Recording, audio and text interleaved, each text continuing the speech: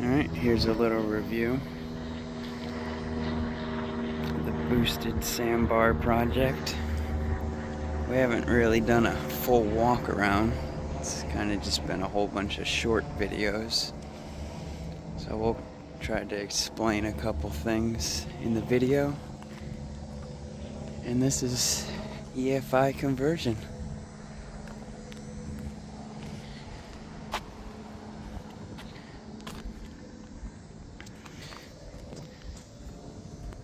So we have the fuel rail that was custom CNC'd out of just a block of aluminum. We cut 4 bongs and CNC'd them, and then 4 holes into the intake manifold. Welded them in.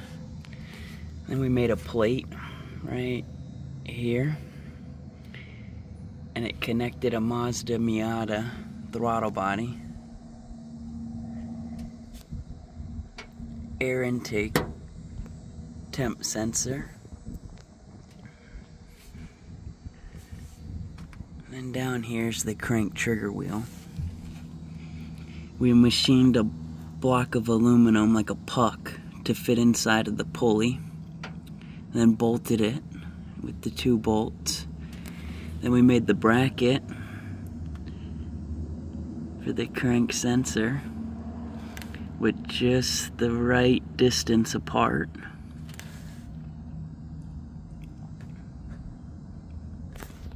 This is a very critical part. This is pretty much telling when the injectors fire. For right now, we don't have ignition set up yet, so it's stock ignition. And then we have the turbo. I put this heat blanket on the top here. We had so much heat coming from the turbo, I had a plexiglass cover here, and it was melting the cover. We don't have an intake yet. I'm trying to figure out a way to get the intake back there. Blow-off valve, fuel pressure regulator back there, boost controller. What else do we got over here? We have the exhaust set up to a straight dump, 2-inch, to a muffler. A little mounting point here, a little tip. The header comes down. We have a vent here. I have the return line going back into the valve cover, which there is crankcase pressure. So we have a vent here, then we have a vent coming off the PCV to a vented catch can here. Absolutely beautiful. Look at that.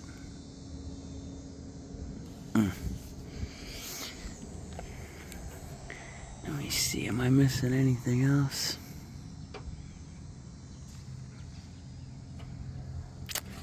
Not sure. Here's where we put the intercooler. Battery, intercooler, fuel pump. So we had to put these in here for the wires to come out, because before the fuel pump, it's probably still hanging. I got it. Oh, it's right there. Yeah, the old fuel pump's still there. So there was never an in-tank fuel pump. So we made the plate and then attached a fuel pump into here, put a hose perfect distance, and I still managed to wire in the fuel level sensor. The wires come out for the level sensor and the fuel pump, and the feed. We put a feed, we welded that onto there, that goes into the top of the fuel pump. The feed comes down to a filter and then to our fuel pressure regulator. Blam. That was not a fun part. And then you have the brain of it. We did a megasquirt. We did this little mounting bracket. This is all your relays and fuses for the injectors, the fuel pump, and all this comes on. When you turn the key on, you'll hear the fuel pump. But if it doesn't see the crank signal, it shuts it off immediately. So you're not running the fuel pump.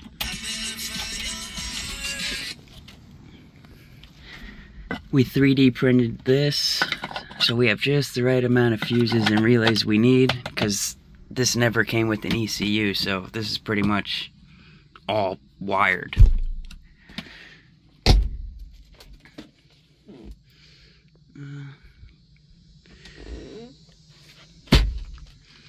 We dyno matted everything just to try to keep some sound.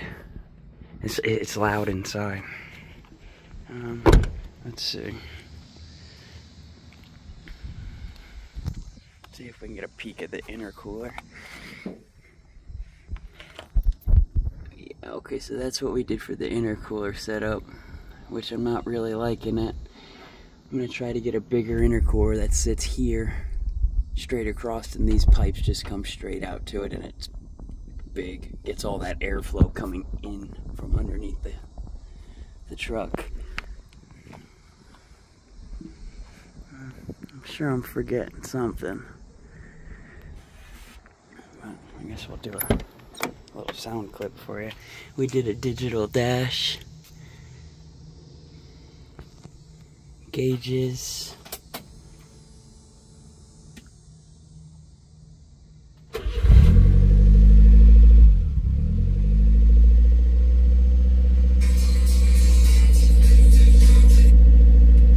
the AC still works, ice cold, good idle.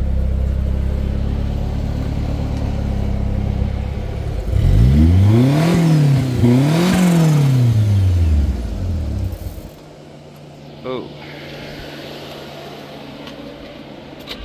we might have just had too much fuel. Just dumping it in.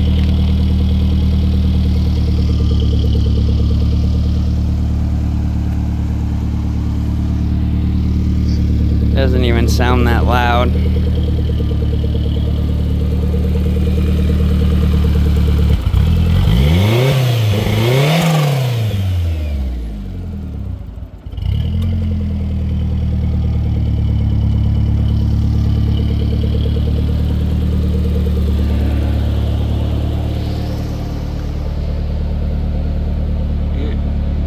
If you have any questions, just ask away. We might be making a couple intake manifolds, which would help out a lot of people. But let me know if you have any questions.